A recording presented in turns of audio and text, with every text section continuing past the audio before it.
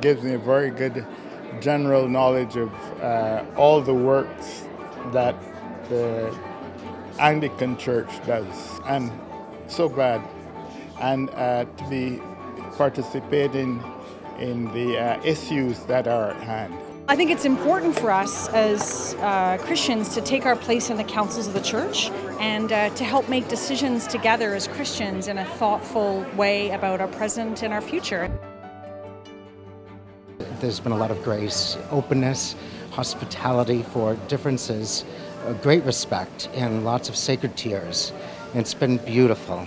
I was very impressed with the work that the Anglican Council is doing. There's a lot of work that is going on, and it's new knowledge to me.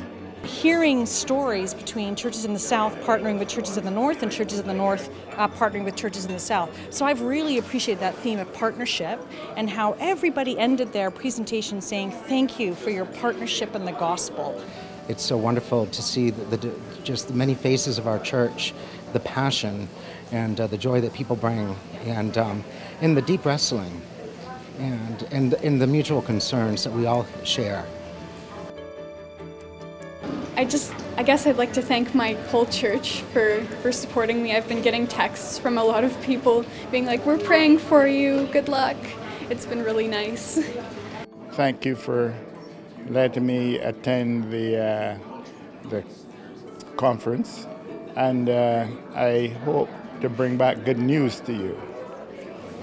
We have an amazing church, and all that we do back home, the little things, they add up, and we have a very powerful witness to the gospel, and the world needs us.